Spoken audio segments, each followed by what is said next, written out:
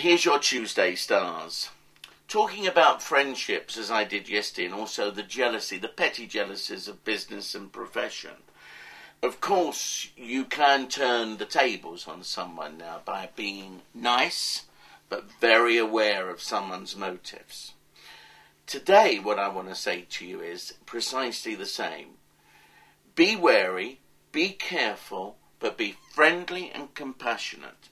And in that way, you will lull other people into a false sense of security. And that's what you need at the moment. Give them the collywobbles, not yourself.